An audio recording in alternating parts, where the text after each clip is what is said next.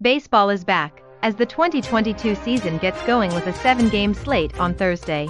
The 53-47 vote elevated the first black woman to the pinnacle of the judicial branch as senators erupted in cheers. 3 Republicans joined Democrats in supporting President Biden's nominee.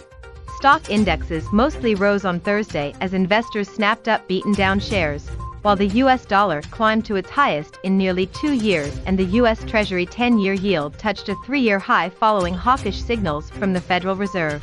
Ukraine asks for heavy weapons as Russian strikes increase.